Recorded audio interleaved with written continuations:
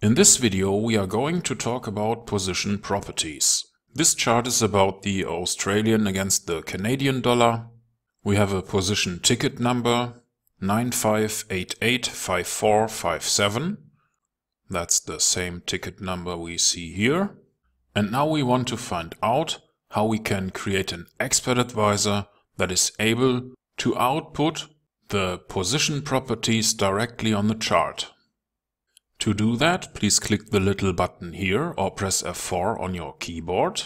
And now you should see the Metaeditor window, and here you want to click on File, New, Expert Advisor from Template, Continue. I will call this one SimplePositionInfo, Continue, Continue and Finish. And now everything above the onTick function here can be deleted. And please also remove the two command lines. The first thing we need to know is if positions for this currency pair exist. To find it out, we use position select, and it will check the current symbol on the chart.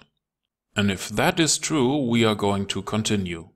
If we would have no open position, this value would be false. Let's open the if statement. And now we are going to count down the number of positions until 0. That is done by using a for loop. It uses the function positionstotal and will subtract 1 as long as the counter is above or equal 0. Now we want to calculate the ticket number. That is done by using the function positionGetTicket for the currently selected position.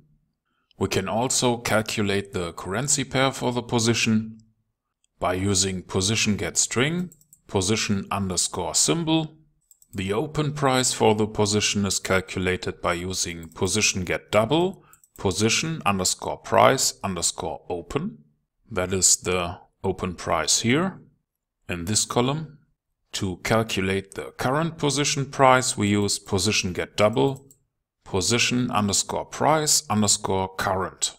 If you want to know the position profit, you can use positionGetDouble, position_profit, but don't forget to calculate the position swap, because position swap fees can have a big impact on your profit, and you can get the information by using positionGetDouble, position_swap.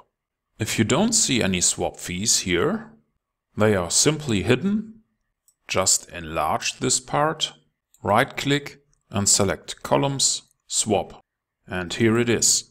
Currently we don't pay any swap fees, but if you intend to hold your position overnight, that can be very costly. So what else do we need? We want to calculate the current position net profit. That is done by simply adding position profit and position swap. And now, if the position symbol equals the symbol on the chart, by using the command function, it will output a text followed by the calculated value for each text and a new line. This is the end of the if statement.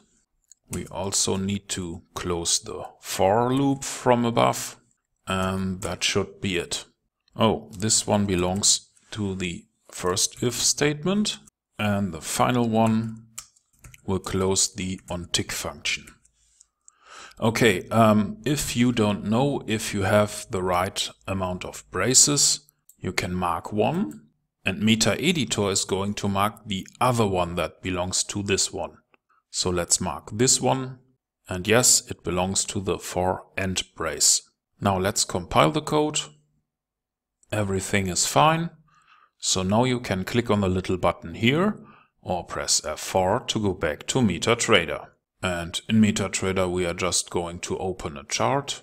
Let's close this position here and open a new one for testing purposes. And now you can simply drag the file SimplePositionInfo on your chart. Please allow automated trading and click OK.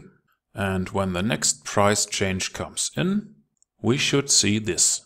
Let's try another currency pair, drag it on the chart, allow automated trading, wait for the next tick. Oh, I forgot, I need to open a position. So let's do a sell position here. This is the new sell position.